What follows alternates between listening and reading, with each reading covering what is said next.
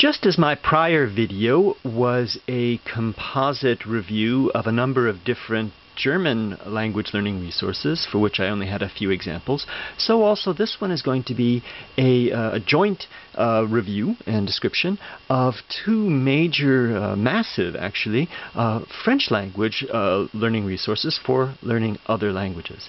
Let me begin with this series here, published by the firm, a large French publisher of L'Harmattan, and it is called Parlons, Let's Speak Various Languages. But if I read and translate the series description, it says, in spite of their title, the books in this collection are not really manuals of instruction for languages, but rather they try to make those who are interested in foreign cultures understand the particular mechanisms of the grammar, which permits, thanks to a minimum of vocabulary, to form sentences. These books are not limited to language, but propose, moreover, a first approach to the culture of the country. This collection is directed by Michel Malherbe and is concerned above all with rare languages or with dialectical variants. So if I start to leaf through some of these to give you an idea of what's going on, I will say yes, they have over 130 different languages in this series, and a great many of them indeed are things that you're never going to find anywhere else, small languages from Africa and Central America, and dialectical variants from various corners of Europe for which you can't find any other materials. They do come, or mine are a little bit old, maybe they have CDs now. They come with one cassette that gives you a taste of the language. This one from Mongolian, I think, only has a lot of French on it and only about half an hour. Same with the Tsigan, which I'll also show you. As the description said, this is much it is a reference grammar combined with anthropological or sociological cultural information and some outline of the grammar. So this is not, again, maybe you have no other choice because a language that you might be interested in will not have any other materials, but this is not really something that would you would pick up to work through and try to master the language, but really as a culturally curious person to get a linguistic overview of how it works. And given that life is short and we can only learn so many languages, this is a marvelous series to have access to so that you can do that kind of thing, because you can't get to everything in full detail. They do give a large vocabulary. The table of contents talks about the Mongolian world, history, the language, again, is sort of a reference grammar, and contemporary culture and civilization. The one for Tsigan is similarly structured, and talks about the history of the Tsigan people all through from their Indo-Aryan origins to the European Middle Ages, their culture, and the language. And gives here, you do get some charts and grammar. They are scholarly, technical. The tape for this is very short, actually, in terms of the Tsigan, and it's not well recorded, but I don't know what else you can do, and you get text samples as well.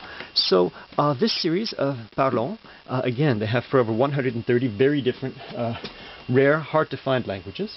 And apart from that, in the same publisher, they have a number of other collections, they call them, and this is their Études Grecques.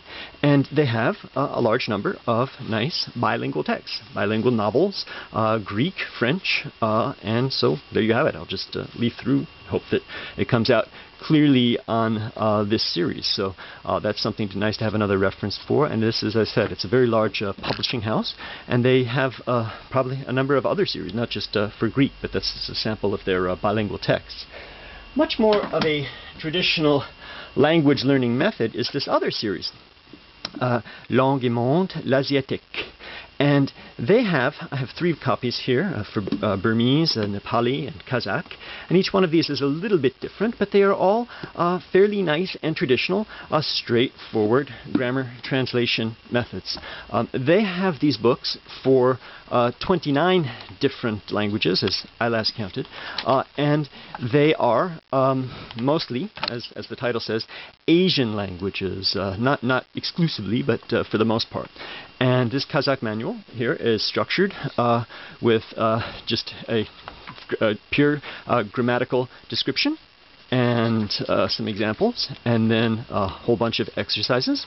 And then they give a dialogue with it, and at the conclusion, after the vocabulary, a sort of cultural instruction, what's going on in the culture. And that's the whole structure of this entire book, which comes with 2 CDs that I think are about 3 solid hours, a very nice, crisp, clear recording. So this is a very nice book. For Kazakh, the Nepali book is structured a little bit differently. It's also, as I said, a nice straight grammar translation method. It begins with reading passages or dialogues, and then goes into the nice straightforward grammatical presentation, description piece by piece of the way the grammar is structured. About 5 or 6 different exercises. Answer key is provided at the end. Nice clear print and the like. 9 exercises, I'm sorry. More than that. There, that's the structure of this here. Very nice method for Nepali, which also, again, following the same basic series here, these books contain far more culture, period. I mean, talking about the life and the history and the literature than you would get, say, in the English language series of Teach Yourself Nepali or something like that. These are much more somehow, culturally designed, culturally rich books here, the L'Asiatique. And the Burmese manual, again, is a little bit different. It has the Nepali also came with 2 tapes, about I think 2 solid hours of recording, and the structure of this is through highly illustrated dialogues, first and foremost. I haven't studied this, so I'm not quite as sure. Then followed by the vocabulary and exercises, and they give you 3 or 4 for each section, which are also preceded by the grammatical explanations in a sort of reference grammar type way.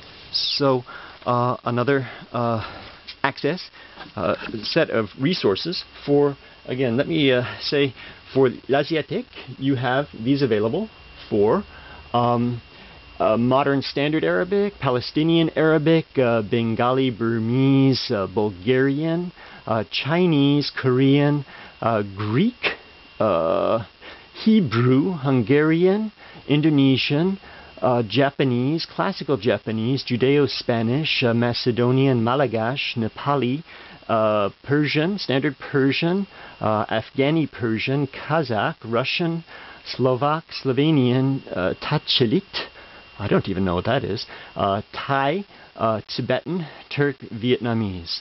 And I would not have time to read off the entire list for the Parlons series here, but I'll just give you an example of some of the languages that they have it for. Are lots of languages from the Côte d'Ivoire, Avikam, Afar, Albanian, Alsatian, Azerbaijani, Bambara, Bambouin, Baoulé, another African language, Bengali, Bete from the Côte d'Ivoire, Belarusian, Bulu from Cameroon, Buruchaski from Pakistan, Brahui also from Pakistan, Breton, Bulgarian, Catalan, Cebuano, Chichewa, and so on and so forth. So, with these 2 series here that I showed you, L'Harmattan, Sélection Parlons, and L'Asiatique, Langue et Monde, you have 2 more examples, apart from Assimil, with which I began this whole series of language learning materials, of why I always say to people interested in polyglottery, who are interested in learning other languages, learn French first.